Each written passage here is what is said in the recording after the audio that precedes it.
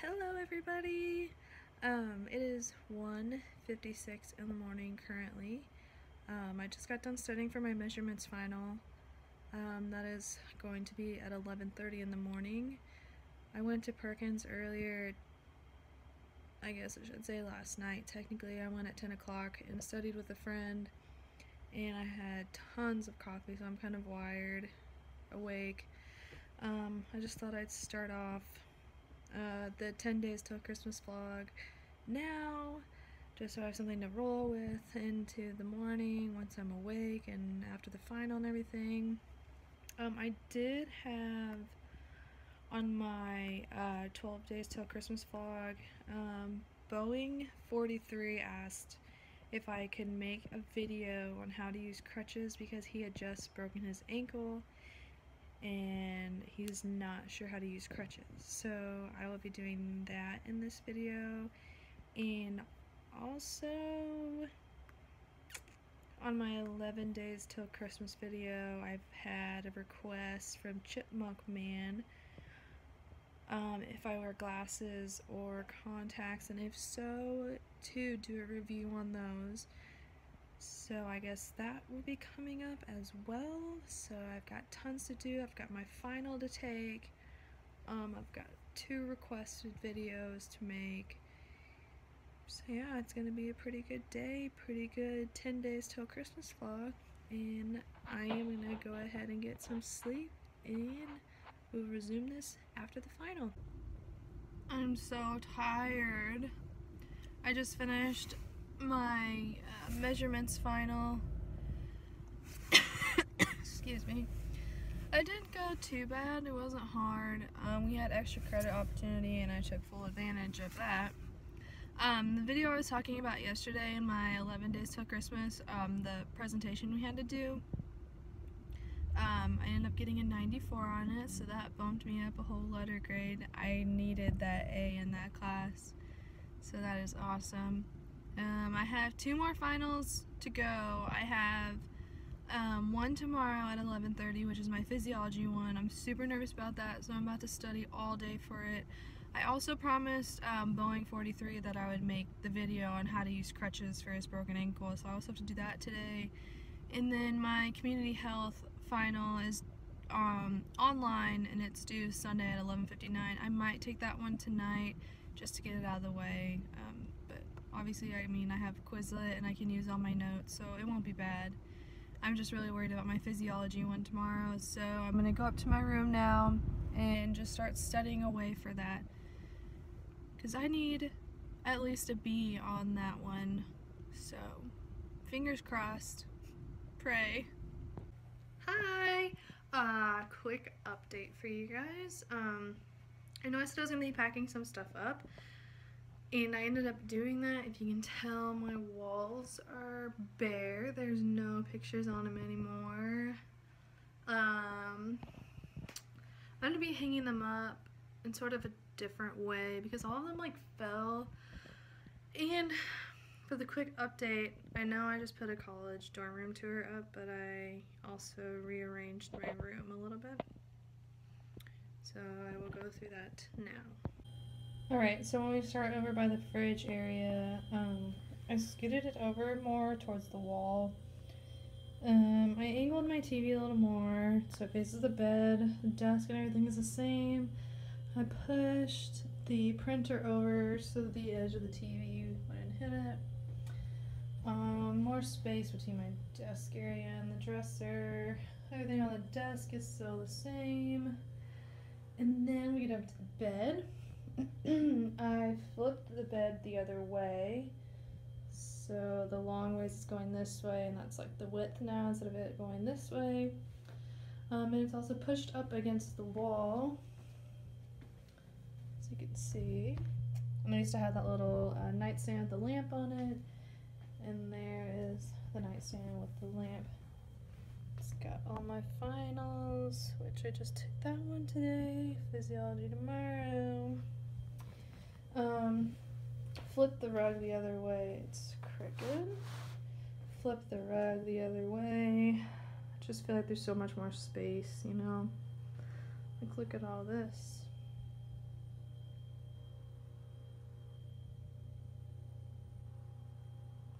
And plus that little like corner back there was so comfy last night, and I was just pressed up into the body pillow. I was so warm and comfy. I did not want to get out of bed, but had that final, so I had to. And I like I said, my comforter is reversible, and I flipped again. I don't know, just something new. And let's see, I organized it a little better down here, so that looks good. And the shoe area is actually a little bit more organized. Wearing my blue ones today. So yeah, that's what I did last night when I was taking study breaks.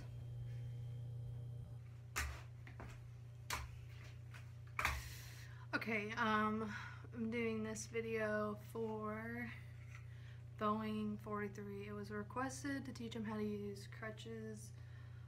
He broke his ankle 2 days ago. Now it should be, and asked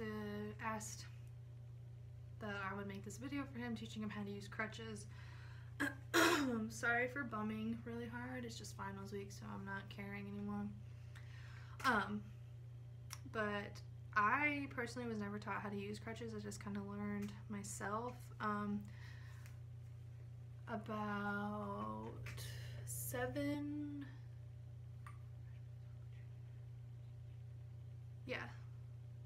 years ago, I tore my ACL and meniscus, which would be my freshman year of high school. I tore that on my right knee. Then my junior year of high school, I tore my meniscus again. So I've had 2 right knee surgeries. In my freshman year of college, I had FAI corrected in my right hip. And now next Thursday, I will have FAI and a labral repair in my left hip. So I will show you how I do my crutches. Okay, so all my surgeries have been on my right leg, and when I had my knee surgery, I just kind of had it out like this, like barely hovering with the ground. And you want crutches on ground first, push up, swing forward.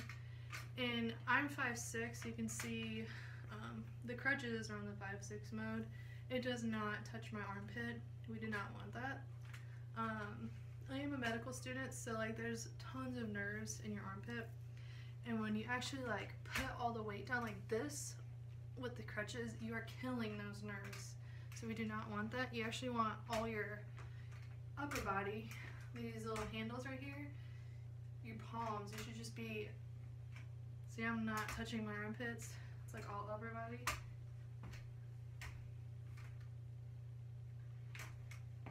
Really easy, just like swinging motions, like upper body and kick off with the leg that's not injured.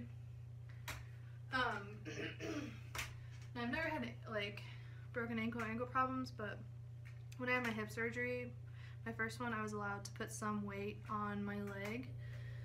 So I was just told not to put all my weight on my leg, but just like do like this, and then put weight on the non-injured leg, and then put more of the weight on your upper body and just kind of roll off the tippy toe of the injured leg. So there's that.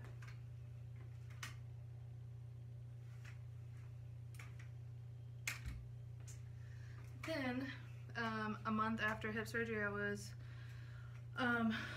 was practicing at physical therapy using just one crutch. I can show you that if you need that. It's not that hard. So you would think, like, say right leg is injured leg, you'd want all the weight on the non-injured leg like this. That's not right. That's what I thought when I went to therapy, but you actually go like this. Crutch, step at the same time.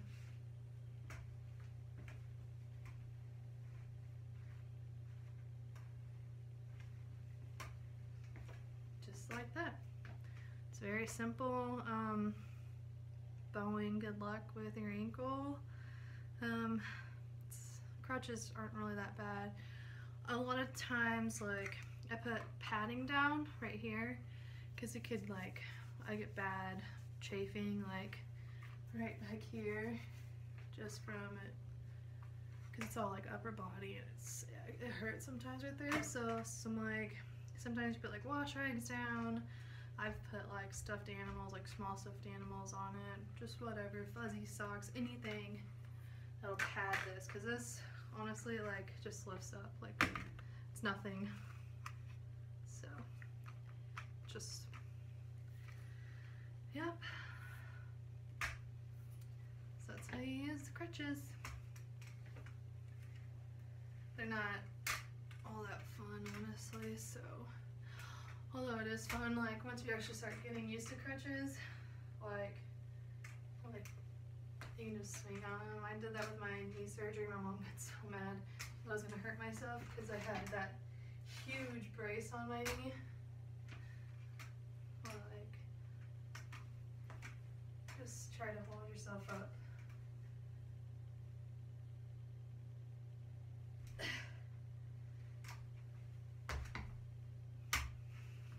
They're not bad, I promise.